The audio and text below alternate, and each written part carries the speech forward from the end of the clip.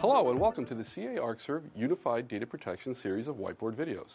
My name is Max Altalighieri and I'm a Senior Principal Consultant here at CA Technologies working with the Arcserve team. Today we wanted to go over a feature overview of Arcserve Unified Data Protection. I'm part of a group of 500 people dedicated to Arcserve within CA Technologies across 5 continents. When considering how to protect data, back it up, and replicate the data, we have to consider what is the type of data it is that you're looking to protect first of all. Is it an individual file? Are we talking about an entire full system or a mission-critical database in the environment? The next question that we have to ask is, how are we going to protect it? Do we use things like snapshots that are once a night, maybe snapshots every 4 or 6 hours, or does it have to be highly available? The next question is always, where are we going to put it? Is it a disk that we want to put it to so that we can restore from very quickly? Can it be archived off the tape? Or again, does it have to be something that's highly available right there?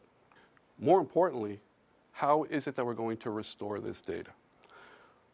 Do we need to do an individual file restore? Do we need to do application restore? Do we need smaller bytes of applications? Or do we need to do full system restores? That's why we've created Arcserve UDP. So if we go over the building blocks of how this tool works, essentially everything is around a central console because we want to be able to manage everything from one place. We want to be able to protect physical machines and virtual machines. Most importantly, with our tool, we have source-side dedupe. Good explanation of this is if there's 3 spreadsheets, as an example, sitting on that one machine, when we go to back it up, we only want to send one over the wire.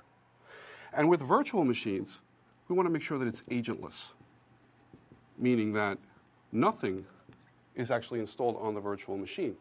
We can do single pass backups. All of this going to what we call a recovery point server.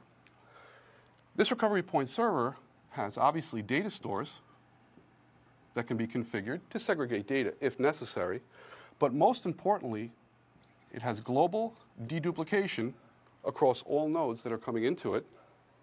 It also has encryption capabilities and compression built in.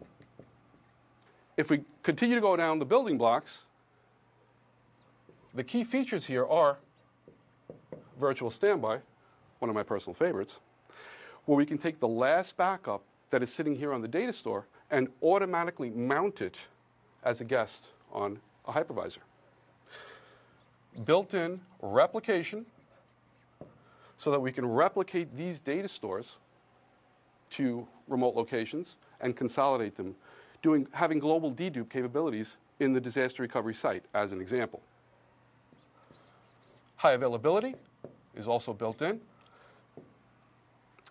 High availability is also an add-on within this tool so that we can protect critical databases or applications such as Exchange, SQL, Oracle, SharePoint, IIS. Just as important is the ability to archive to tape or to a cloud. All of this built on one unified architecture.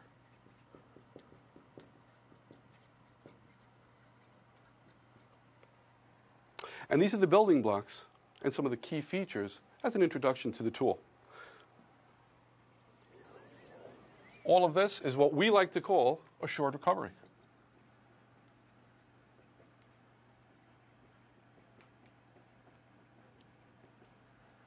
For additional information, please go to www.arcserve.com, where you can catch up on this video and others, and also contact your CA sales rep.